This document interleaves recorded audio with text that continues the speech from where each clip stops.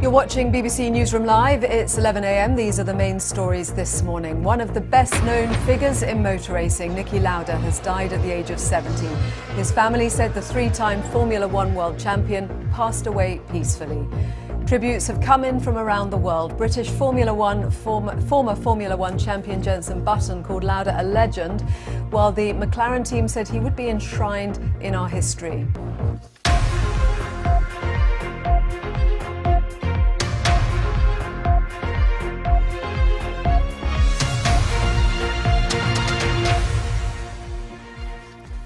Good morning, welcome to BBC Newsroom Live. I'm Joanna Gosling. Tributes have been paid to the three-time Formula One world champion Niki Lauda, who has died at the age of 70. The Austrian driver, who had a lung transplant last year, famously made a remarkable return to racing just 40 days after he was badly burned in a crash in 1976. In a statement, his family said he was a benchmark for all of us. Joe Wilson looks back on his life. Niki Lauda excelled and somehow survived in a desperately dangerous era. He defied his wealthy family's orders to be a racing driver. With Ferrari, Lauda dominated Formula One. Already world champion in 1975, more glory seemed certain. This was his car at the 1976 German Grand Prix. Other drivers had rescued him from the wreckage. This was Lauda 6 weeks later, wounds barely healed, but ready to race again. He'd heard the doctors predict he'd die from lung damage. He'd implored himself to fight. When that feeling came, you get a big fright. You know, you're really worried and frightened that you're going to die. And then that means you start everything possible to keep you going. And you can't start your body because the body doesn't react. You only can start the brain. That means you hear voices, you ask why is, for example, names. Why is he here and why is he not here, and things just to keep the brain working, and when the brain works, the body starts to work sooner or later.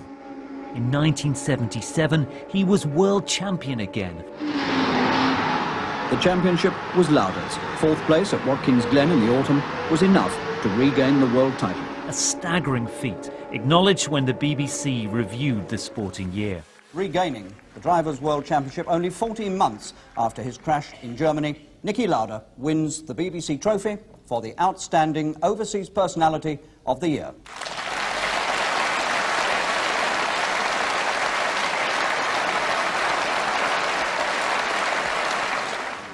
Lauda was champion driver again in 1984, a victory for McLaren to go with the two titles that he won for Ferrari.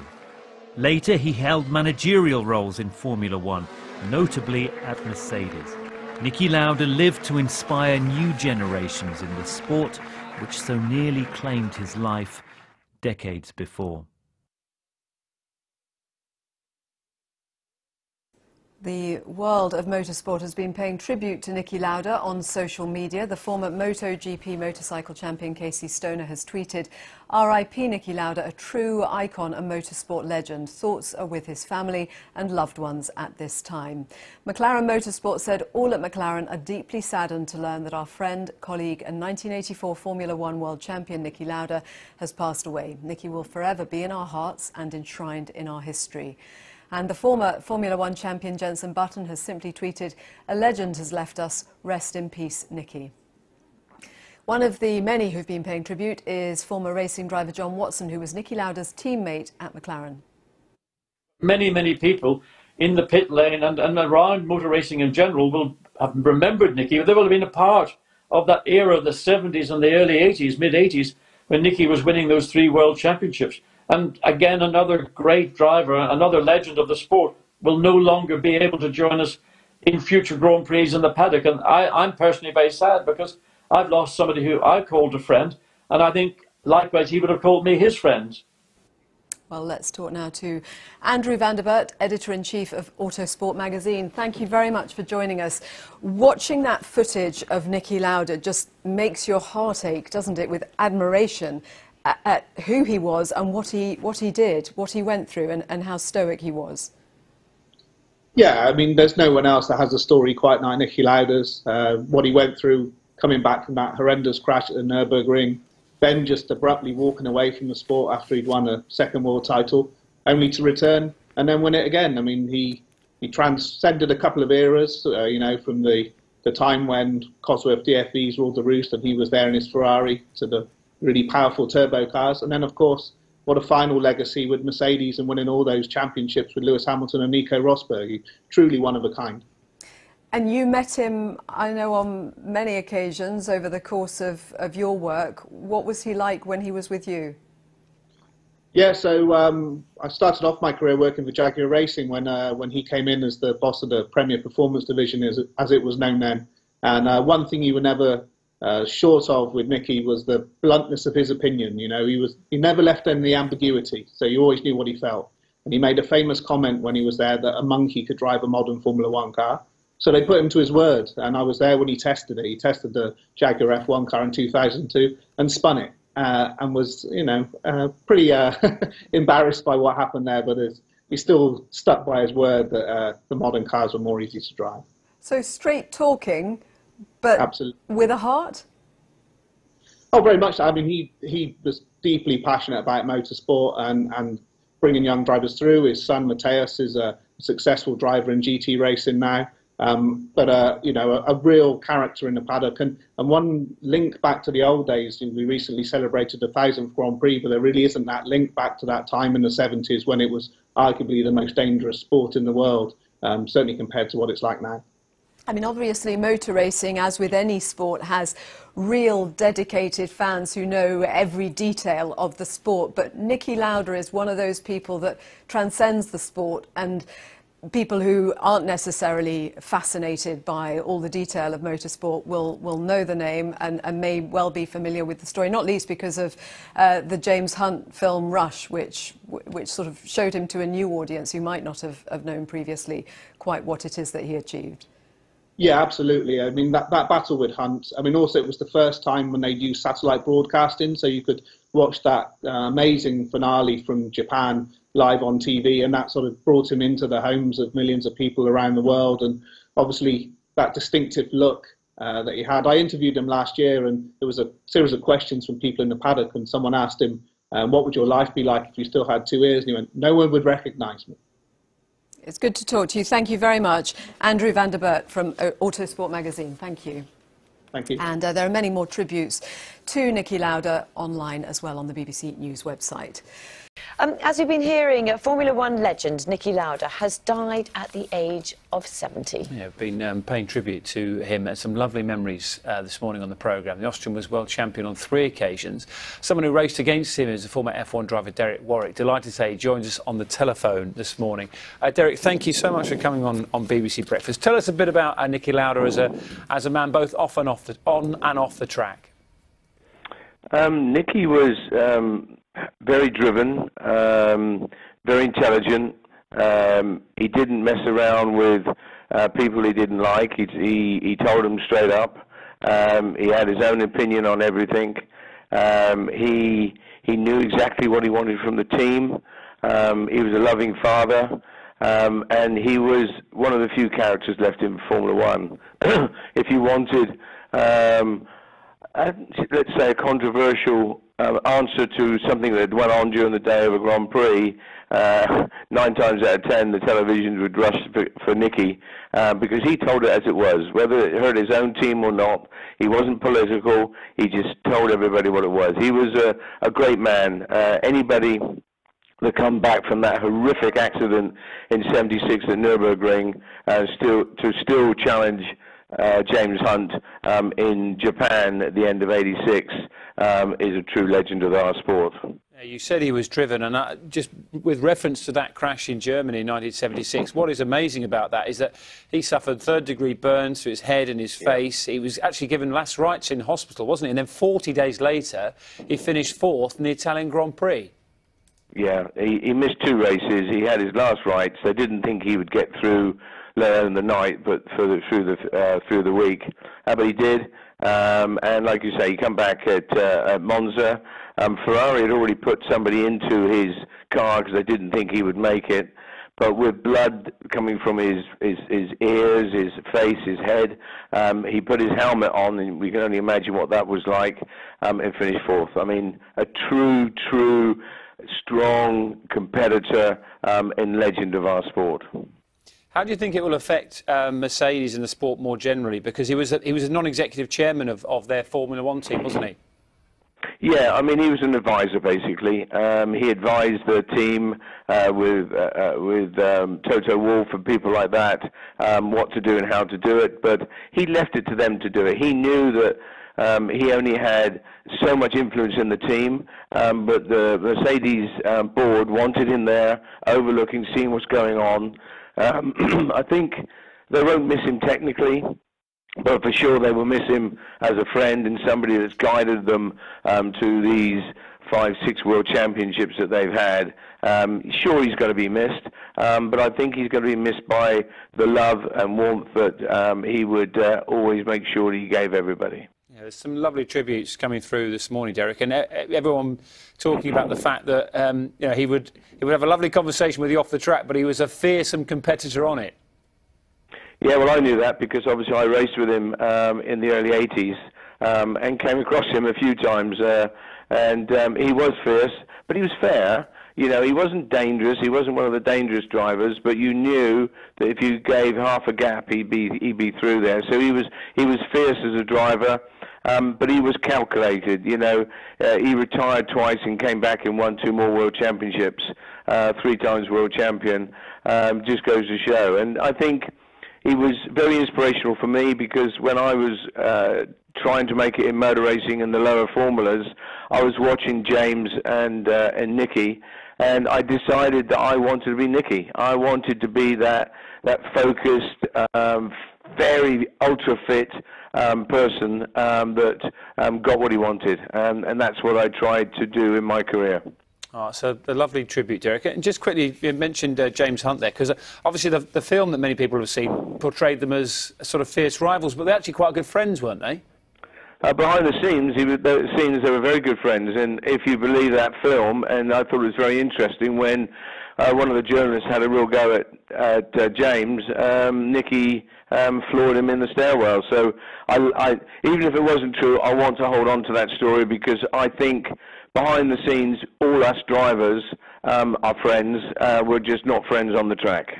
Exactly, because you appreciate what you all go through. Thank you so much for that. Derek Warwick there, who raced against Niki Lauda back in the 1980s with his memories of the great man who, 3-time world champion, who, as we've been telling you this morning, died yesterday at the age of 70. Hello everyone, this is Afternoon Live. I'm Simon McCoy.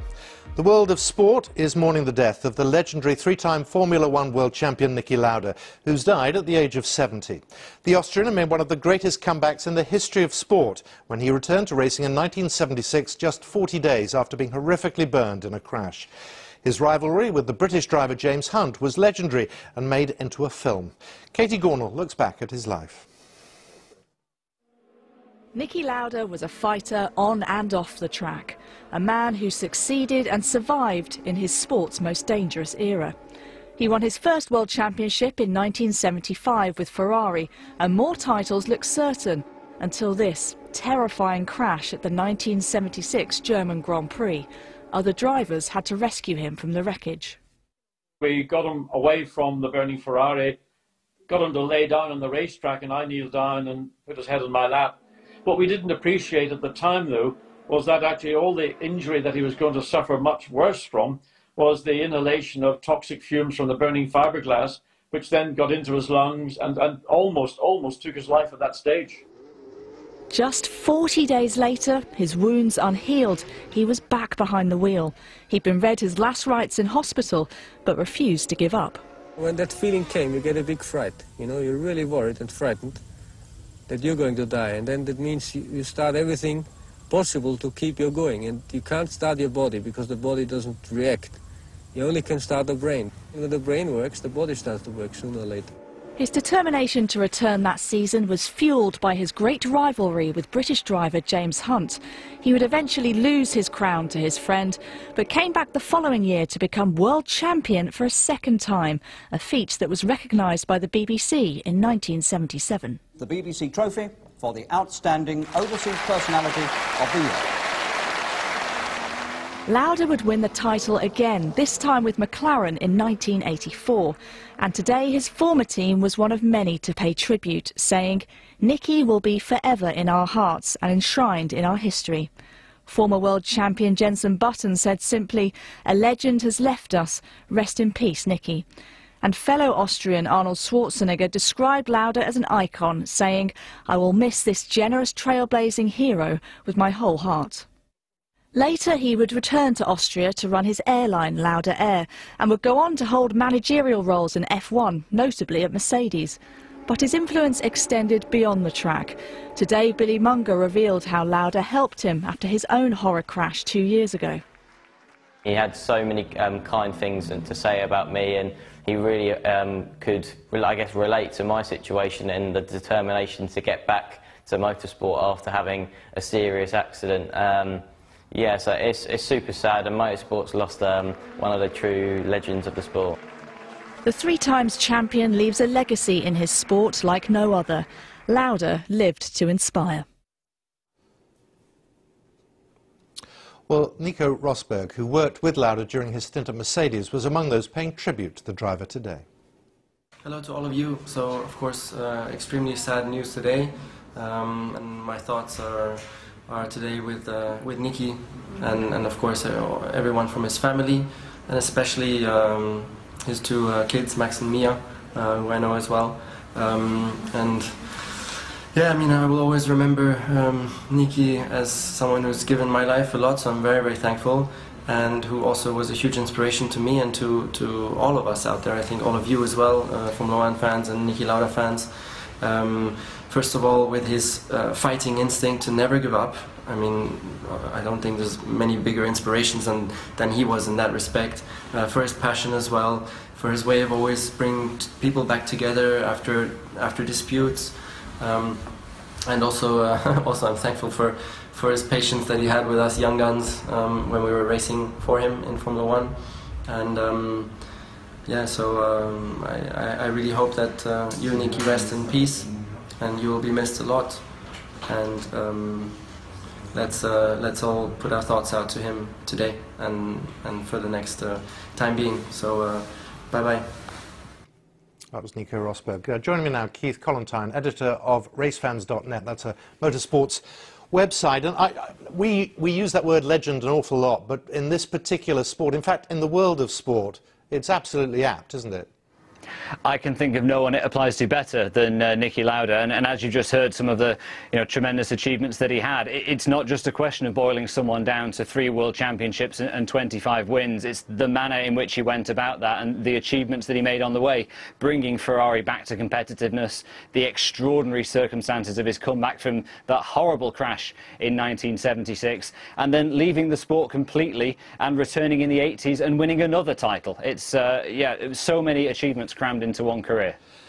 Anyone who saw the film directed by Ron Howard will have realised that we're talking about someone who had this need for speed, but also a wisdom and an engineering knowledge that was second to none.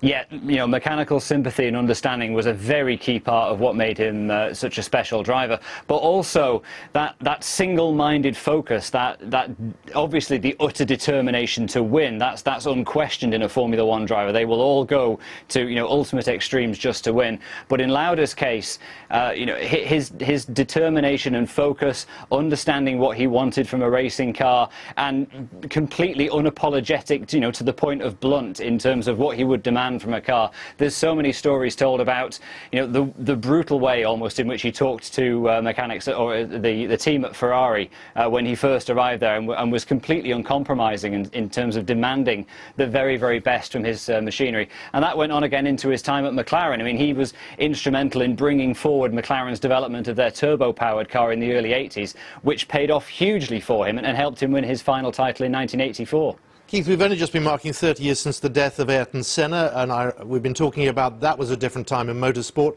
And Niki Lauda came from a time, and he accepted at the time that it was a very, very dangerous sport. He did accept it to a point, but you also have to keep in mind that he worked very, very hard to draw attention to the problems with safety at the time he was racing. I mean, for example, in the run-up to that crash at the Nürburgring, he was among those lobbying, saying, you know, we can't race at this track anymore. It's 14 miles long, lined by barriers, far too dangerous. And a lot of fans at the time vilified him for that. So he took a stand against for safety then. And then when Senna was killed 25 years ago in 1994, along with Roland Ratzenberger, Lauda was one of the key people in reviving the Grand Prix Drivers Association to help lobby for better safety standards in Formula One, which has had a very clear and measurable impact in terms of improving the sport from that point of view. You use the words clear and measurable, and those words could be applied to him, because in a very glamorous world, that wasn't necessarily what he was about. He was utterly frank, always. You could always rely on him for, you know, a completely uncompromising, utterly untouched by PR quote. He absolutely always gave it the straight honest as he saw it. Keith, it's really good to talk to you about him. Keith Conantine, editor of racefans.net. Thank you very much. Thank you. We're staying with the theme because tributes have been paid to the three-time Formula One world champion Niki Lauda, who's died at the age of 70. The Austrian driver, who had a lung transplant last year, famously made a remarkable return to racing just 40 days after he was badly burned in a crash in 1976. In a statement, his family said he was a benchmark for all of us. Well, motor racing broadcaster, commentator and journalist Will Buxton joins me now from Monaco, just 5 days ahead of the 2019 Monaco Grand Prix. And I'm guessing there's only one subject of conversation amongst the drivers there at the moment. There really is. It's strange. We've arrived in Monaco, and sort of physically and metaphorically, there are actually clouds hanging over Monaco this weekend. It's grey skies and really grey hearts for everybody. Niki was such a part of Formula One, and not just because of his history, what he'd achieved, but he was a very present part of the sport and had a huge part to play in Mercedes' recent run of success. But as you say, a three-time Formula One world champion, and I think known around the world for that incredible comeback from that terrifying accident in 1976, which showed the strength of his character, the strength of his soul and everything that he was about, which was just grit and determination and single-mindedness. And at the time, everybody thought he was perhaps downplaying it. It was quite clear when he wrote about it later. He knew very well how close he came to death then. Oh, he read the last rites in hospital. He was staring death in the face, and somehow came back from it. It was, I think, you know, we've spoken recently about Tiger Woods and his comebacks and you know, the great sporting comebacks. I don't believe there are many in the history of all sport to rival Tiger Woods, to rival Niki Lauda and what happened in 1976. Now, you mentioned Mercedes, and I've heard it said today that Lewis Hamilton is saying he wouldn't perhaps not have gone to Mercedes if Niki Lauda hadn't been there. He had an influence on everybody. Absolutely. He was instrumental in creating that team, creating the force that they have become. You know, Niki was that kind of a character. You didn't mess with Niki. He was a hard man, a really hard nut. But there was a sweetness to him, a joviality, a wicked, naughty side as well. And people warmed to him, and they warmed, he warmed to them as well. He was a lovely, lovely man who just exuded everything that you would expect a multiple champion and somebody who was so revered, so loved to be. Interesting, because in a world of glamour, he was perhaps at the time not perceived as the most glamorous of characters, but the warmth, as you say, came through. Yeah, he just had this wicked sense of humour. You know, I never knew him in the 1970s, but it was something that carried through all the way into his career as an elder statesman of the sport. Really, just I think wickedly funny. You know, just a very naughty streak, and someone who was beloved by the sport. Given that we're talking about a legend of this sport, do you think there may be anything special in Monaco this weekend? I think it's too early to tell. I mean, everyone really is still digesting this news, and as I said, he was. It's funny to talk about him in the past tense. A huge part of this paddock. It's not like he was a champion who went away. He was a massive part of the Mercedes F1 team, and there are people in this paddock who are grieving the loss of a very, very dear friend. I think that's something that will come out in time. Whether there will be any tributes paid this weekend, I can't imagine it's a weekend that will go off without mention of Niki Lauda, a man we will hold in our hearts with all the right reasons. Somebody who defined his sport at the time, and someone whose legend I think will define the sport for decades into the future. Well, it's really good to talk to you. Thank you so much for your time. That's Will Buxton, motoring broadcaster. Thank you so much. You're watching Afternoon Live. Plenty more reaction to that, of course, throughout the afternoon and in the 5 hour. But let's move on to one of our other main stories. The world of sport is mourning the death of the legendary three-time Formula One world champion Niki Lauda, who's died at the age of 70. The Austrian made one of the greatest comebacks in the history of sport when he returned to racing in 1976, just 40 days after being horrifically burned in a crash. His rivalry with the British driver James Hunt was legendary and, in fact, made into a film. Katie Gornall now looks back at his life. Niki Lauda was a fighter on and off the track, a man who succeeded and survived in his sport's most dangerous era. He won his first world championship in 1975 with Ferrari, and more titles looked certain until this terrifying crash at the 1976 German Grand Prix. Other drivers had to rescue him from the wreckage. We got him away from the burning Ferrari, got him to lay down on the racetrack, and I kneeled down and put his head on my lap. What we didn't appreciate at the time, though, was that actually all the injury that he was going to suffer much worse from was the inhalation of toxic fumes from the burning fiberglass, which then got into his lungs and almost took his life at that stage. Just 40 days later, his wounds unhealed, he was back behind the wheel. He'd been read his last rites in hospital, but refused to give up.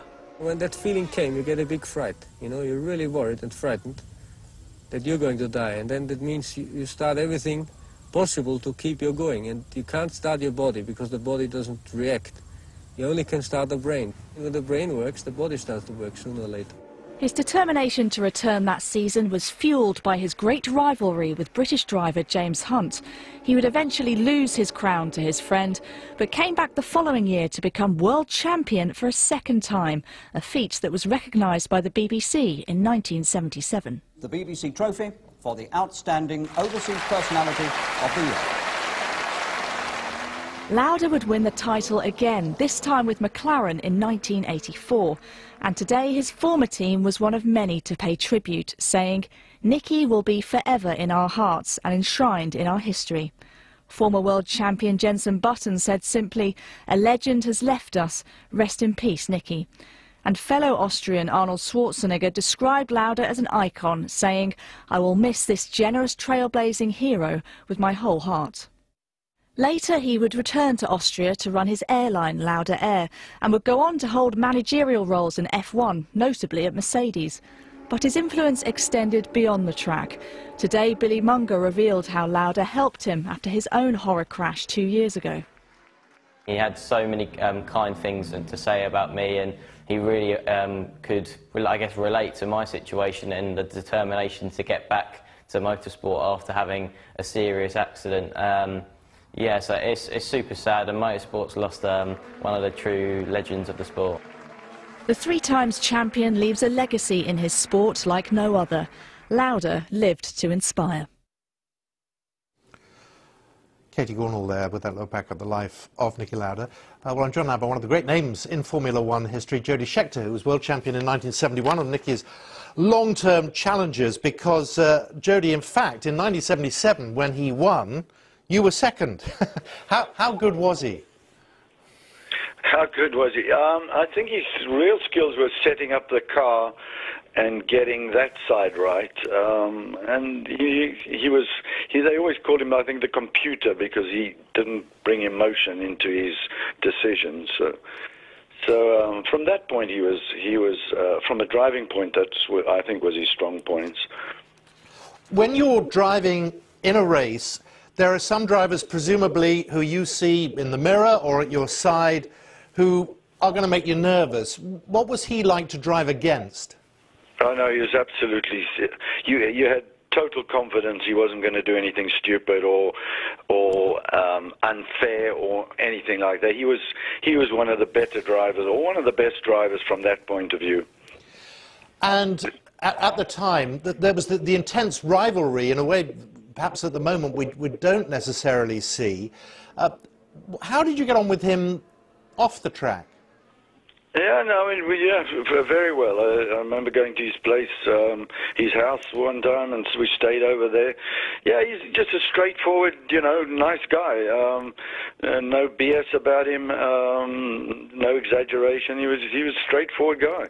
That crash on the Nürburgring, what are your memories of that?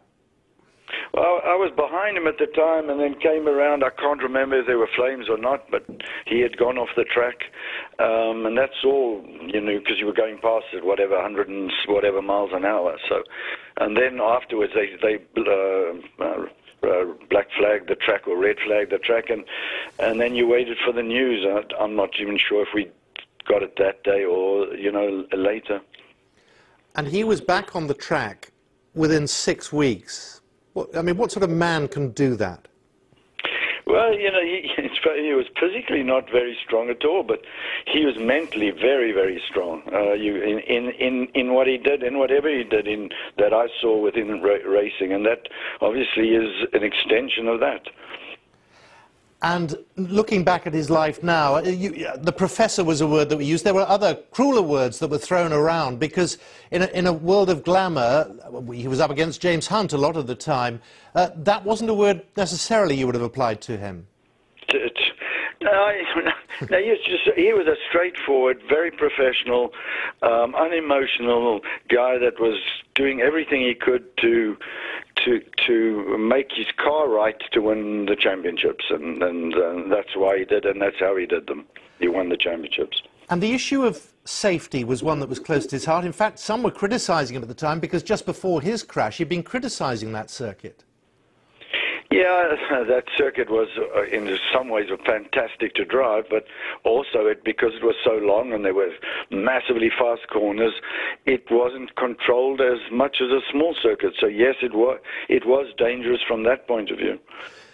Now, we are looking back at his driving, but of course, after he stopped doing that, he's been hugely influential in Formula One right up until his death. Yeah, absolutely. I think he's contributed a lot to the sport his whole life, really. And in some ways, more so in the latter years. What do you think he brought to Formula One then? Well, his experience and his level-headed thinking without emotion, and he, instilled that into the team. And, sure they've adapted and learned a lot from that. Finally, Jody, what does Formula One owe that man, Niki Lauda? Well, I suppose you could say he's given Niki everything he had in a way, and Niki's given Formula One a massive amount. So, he was part of it, a big part of it. And so if you can say it's both ways, really, that's what I would think. Well, it's really good to talk to you. Jody Scheckter, thank you so much for joining us this afternoon. Pleasure, thanks.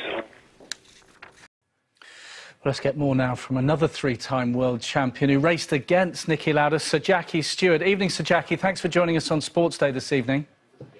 Well, it's sad that for the reasons that it is, but Niki was a great man and a great man within the sport, not just as a racing driver, but with regards to the team, the Mercedes team. He'll be very sadly missed by them and, of course, a great many other people around the world. A great Austrian, a real hero over there, and rightly so. And he was a good friend of mine. Yeah, some wonderful tributes have been paid today. A huge figure in the sport. It just reminds you of that. And you have called him the bravest after that horrendous accident that really defined his career and him as a person, I suppose. Yes, it was just a huge accident. I mean, it looked like a mechanical failure. He was trapped in the car was on fire. It had been a high-speed accident at the same time.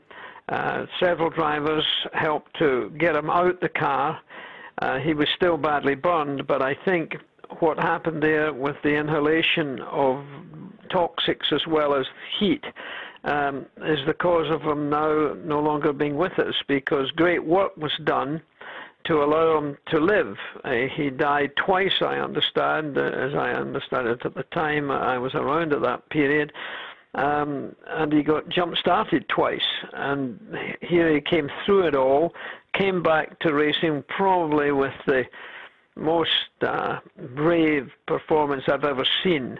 When his head was still bleeding, he put his crash helmet on, went out at Monza in the Ferrari, did a good time, came back in, and I was there when he took his helmet off. He was bleeding badly, and he must have been in considerable discomfort and pain. And yet he went back out again and in fact raced. Few people would ever have done that. Niki Lauda was so single-minded about what he was doing, and he really turned Ferrari around at that time to be really successful. And then, of course, he started his airline very successfully, and then he, with Toto Wolff, has really made a great job of Mercedes-Benz totally dominating the sport now for a good 4 or 5 years.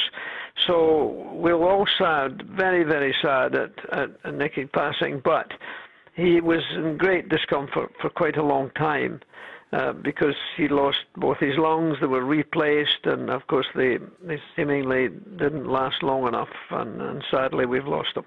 Yeah, I mean, he'd been in very ill health, hadn't he, for a number of months. He was so influential after his racing days. You mentioned his time at Mercedes, though, but in the paddock, shaping so many young drivers' careers. He was influential in putting Lewis Hamilton on the current path that he's on. Yes, for sure. It was important times, and his influence in the sport was very big. He was a quiet man, but when he spoke, people listened. And, you know, he was a character. He was the same with everyone, whether it was a monarch or whether it was a mechanic. Niki was there. Niki, we had good friends together. I raced against him in touring car racing, actually, to begin with. And I remember at the Nürburgring, he was driving a BMW. I was driving the Ford Cortina with Emerson Fittipaldi. It was a 12-hour, 9-hour race, I think it was. And I just couldn't keep up with him. He was hot, and that was before he got into Formula One. And then, of course, I saw him at the beginning of the Formula One era. It was my last season, so he wasn't up at the front at that time. He was just getting started. But my goodness, did he reach the top in a very big way. Sir Jackie Stewart, many thanks for sharing your memories of Niki Lauda, who's died at the age of 70. Many thanks, Sir Jackie. Thank you.